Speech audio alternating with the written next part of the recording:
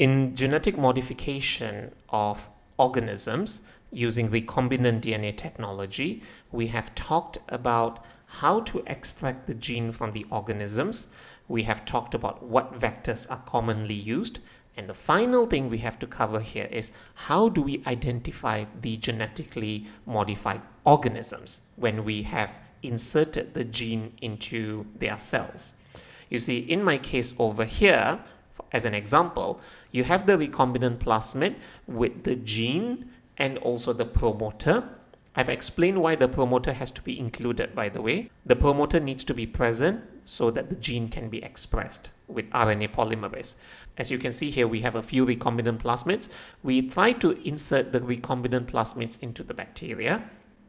As you can see here, only one of the bacteria have successfully taken up the recombinant plasmid. How do we identify the genetically modified bacteria? Some students will say, oh, very simple. We just look at it under the microscope. But here's the thing. When you look at it under the microscope, all the bacteria look exactly the same. Okay? Some students will say, oh, but they may have the recombinant plasmid. It is very difficult. It is almost impossible to see recombinant plasmids under light microscope. That's the problem. So, and you can't use electron microscopes because if you want to visualize bacteria using electron microscopes, the bacteria have to be dead. What's the point of the bacteria being dead if you can't make the bacteria produce insulin then? So we need the bacteria alive, by the way. So how then do we identify the genetically modified organisms? The answer to that question is we use something known as gene markers. Gene markers are just genes used to identify GMOs or genetically modified organisms. Remember, your recombinant plasmid is supposed to have the promoter and the gene, for example, in this case, the insulin gene. We also have to include a gene marker. Now, what exactly is a gene marker? There are many different types of genes that can be used as gene markers, but one of the most common gene markers that we use is something known as the GFP gene, also known as the green fluorescent protein gene. Now, what exactly is the green fluorescent protein gene or the GFP gene? And how does it act as a gene marker? Now, as you can see here, if you notice I use the word gene marker and marker gene interchangeably, it's the same thing. Don't worry about that. So as you can see here in this recombinant plasmid, the recombinant plasmid has a promoter, the insulin gene, which I'm circling to show you where things are, and also the marker gene. They are part of the plasmid. In this case, if the RNA polymerase attaches to the promoter, it is able to move along the plasmid, express the insulin gene to produce the mRNA, and expresses the marker gene to produce a different mRNA. So two mRNAs are produced in this case. Obviously, if this mRNA undergoes translation, it produces the insulin protein. And if that mRNA gets translated in the ribosome, it produces something known as the GFP or the green fluorescent protein. What's the big deal about this green fluorescent protein? This green fluorescent protein is able to glow. So you might be thinking, okay, this is an interesting gene. How does that help me identify genetically modified organisms? Let's look at it again. So now when we are inserting the recombinant plasmid, this recombinant plasmid has three things. It has the promoter, it has the gene, the insulin gene. Not gene insulin, by the way, it's the insulin gene. My writing there's a bit off. And then, of course, it also has the marker gene, the GFP gene. We insert the recombinant plasmid back into the bacteria, and when we insert it into the bacteria, one of the bacterium, as you can see there, has taken up the plasmid.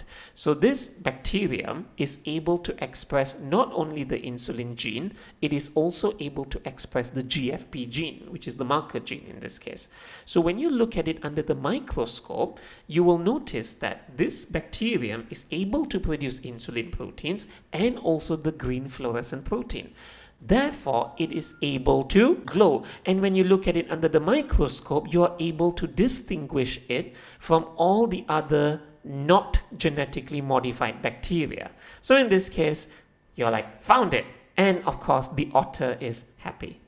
So in summary, we have done quite a fair bit. These were the pertinent questions we wanted to ask. How the genes are obtained? How do we produce many identical copies? What vectors are commonly used? How do we identify the genetically modified organisms, bacteria in this case? So for example, in the production of a genetically modified bacterium, I wanted this bacterium to produce human insulin. Why did I want it to produce human insulin? Because we wanted to treat people who have diabetes. How do we produce this genetically modified bacterium?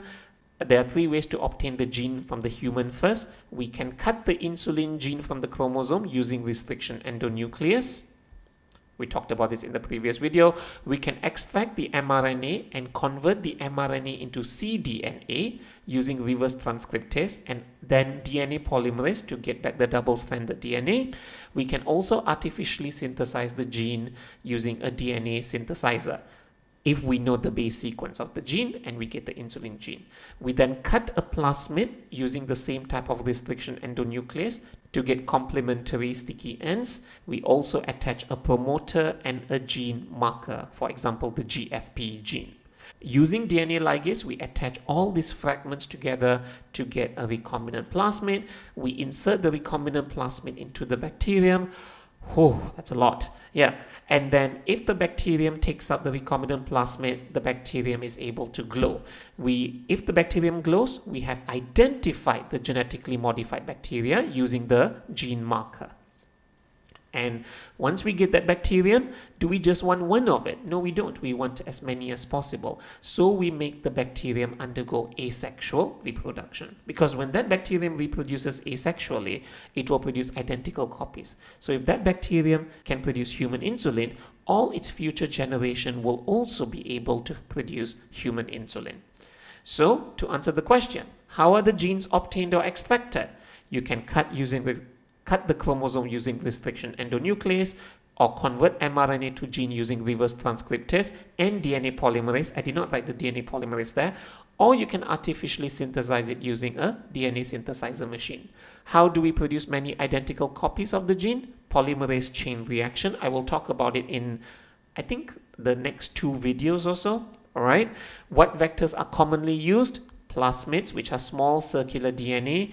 We use plasmids when we modify bacteria because you can replicate plasmids easily. They have single restriction sites and they are extremely small. We can also use viruses and liposomes as vectors as well. I will talk about that later. And how do we identify the genetically modified bacteria? We use something known as gene markers, which are just GFP genes. For example, GFP genes that can make the genetically modified organisms glow. This is the final part of recombinant DNA technology. But are we done with the chapter? Obviously not.